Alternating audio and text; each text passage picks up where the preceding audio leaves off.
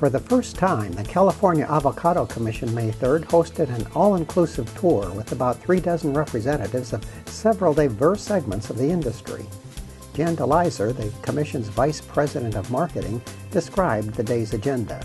Today, the California Avocado Commission is welcoming members of the media, some food bloggers, some supermarket registered dietitians, some food service operators, trade media, for a day in the groves. And the day is going to include a visit to a nursery for California avocado seedlings. We'll be able to visit and see rootstock, the cloning process, and then we're going to go into a grove, allow our participants to harvest some fruit, and then we're going to visit a packing house. And the day is designed to give a very interactive and engaging experience for the participants who are communicating to our end users, the consumer. And we're excited because this is the kickoff of the California avocado season.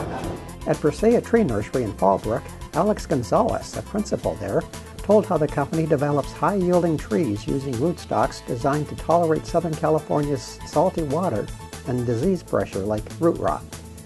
Then at Sierra Pacific Farms in Temecula, owner Scott McIntyre described his growing operation and said the statewide drought shouldn't have a severe impact on Southern California avocados this season.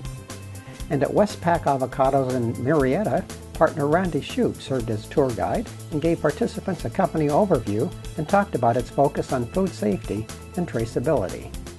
Lunch at Sierra Pacific Farms included everything from appetizers to dessert, all with an avocado flavor. Commission spokeswoman Katie Ferraro showed how to make 100-calorie California avocado cucumber cups. For The Packer, I'm Tom Burfield.